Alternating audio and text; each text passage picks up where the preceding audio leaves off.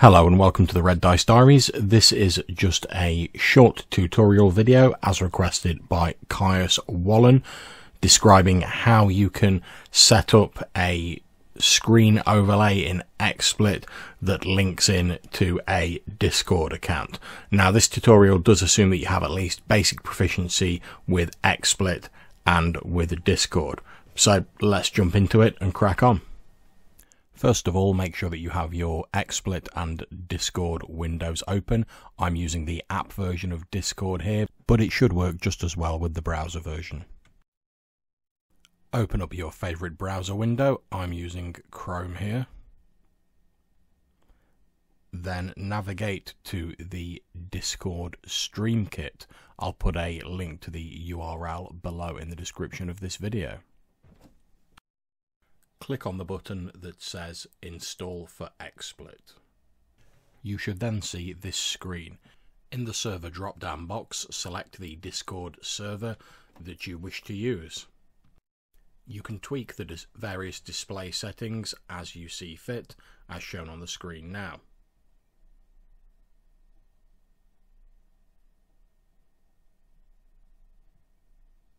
There is a preview window on the right hand side of the screen that will let you keep track of any changes that you make. Once you're happy with the layout, click on the link underneath the preview window and press Ctrl+C or right click and copy it to your clipboard. Open up your Xsplit window, click on Add, select Other,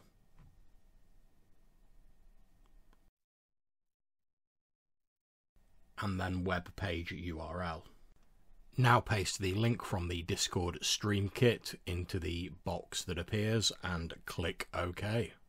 If you've done this correctly, you should now see the linked Discord overlay appear on screen. Repeat this for the chat widget and the voice widget using the Discord Stream Kit as desired.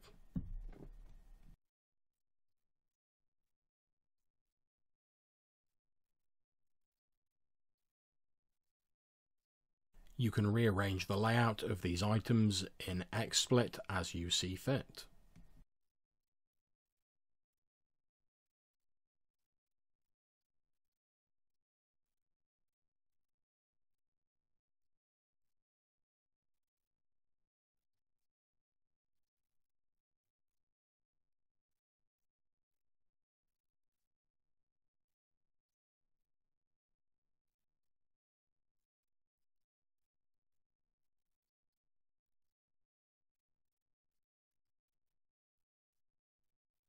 Now to add your Roll20 window onto the screen, first of all open up Roll20 on your browser window.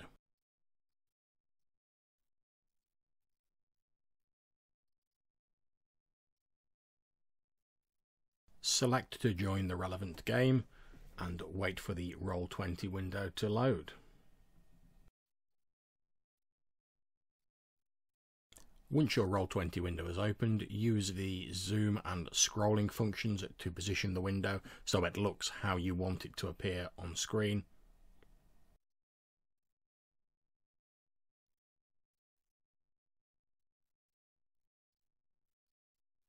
Then open up your Xsplit window again, go to Add, Screen Capture, then click and drag a box over the part of your Roll20 window that you want to be shown on your Xsplit screen.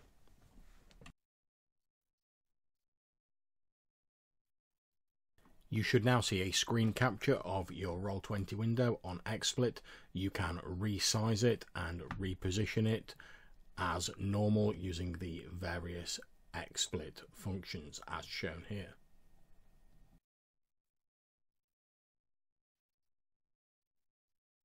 Once you're happy with your layout, you can add a background using the media file option and just selecting a graphics file on your computer. Use whatever you think is appropriate. I'm just looking through a few of my pictures here. there we go, I've got one of my old blog backgrounds there, which is nice and generic. I'll use that. So I'm just going to drag that onto the screen, resize it using the various tools provided by Xsplit. That's me holding down Alt and resizing to effectively crop the image. And once I've done that, I'm going to move it to the background.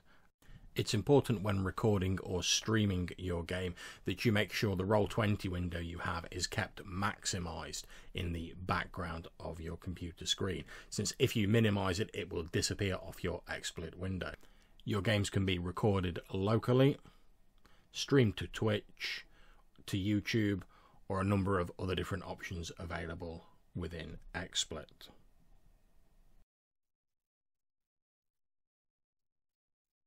So there we are, that was just a quick tutorial showing how you can use the Discord Stream Kit and Xsplit to create a screen overlay for your games that links in to the Discord account that you may be using.